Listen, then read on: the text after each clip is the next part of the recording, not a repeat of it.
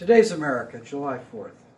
We're here in this trailer park, far beyond the outskirts of Metropolis, seemingly far from the financial crisis that's affecting every average American today. I'm here with Walt and Paula, who live in this trailer behind us. Paula, you're a doctor, am I right? That's right. What's it like to live in a trailer?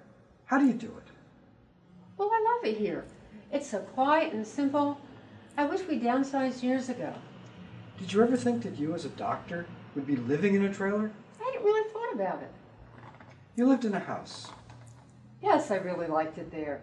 We had a lot of space, we had a beautiful yard, and I just loved working in the garden. Do you think you'll ever be able to live in a house again?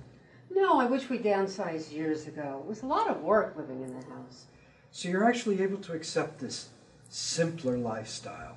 Oh yes, we love it here. We'd stay here forever if we could. But suppose you can't. If this didn't work, where could you go from here?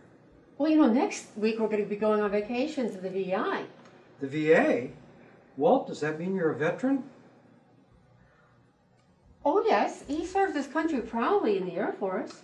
And you're going to the VA for some service-related health issue, combat stress, exposure to chemicals.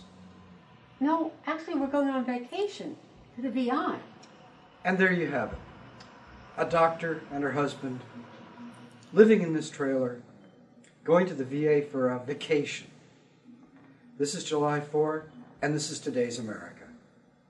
That's the VI, the Virgin Islands, not the VA. Whatever.